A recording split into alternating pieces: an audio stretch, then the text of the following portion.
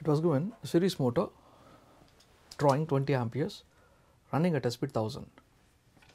Reduce the speed to N2, that is 600, by adding some extra resistance in series with the armature.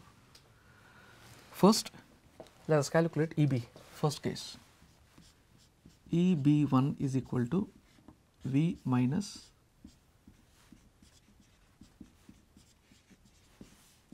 that is 200 minus I1 is 20 into 0.4, that is 192 volts.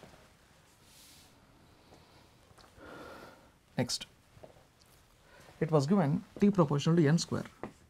T2 by T1 is equal to N2 by N1 square. This was given in the question.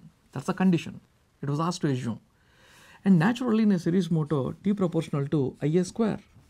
So, T2 by T1 is equal to Ia2 by Ia1 square. So, finally we can say Ia2 by Ia1 square is equal to N2 by N1 square. Therefore, Ia2 by Ia1 is equal to N2 by N1. Next, from this Ia2 is equal to, what is N2? 600, N1 1000, what is Ia1?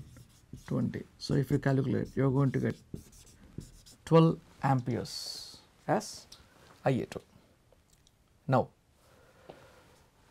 we know a relationship EB proportional to phi n EB2 by EB1 is equal to phi 2. In place of phi 2, we can put Ia2 by Ia1 into N2 by N1 because flux proportional to Ia in series motor.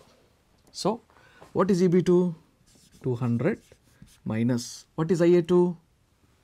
12 into what is RA plus RSC? 0.4 plus we have to find some R external, that is EB2 by what is EB1?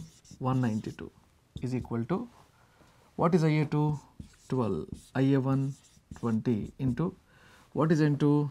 600 by N1 is 1000. If you solve this, you are going to get R external is equal to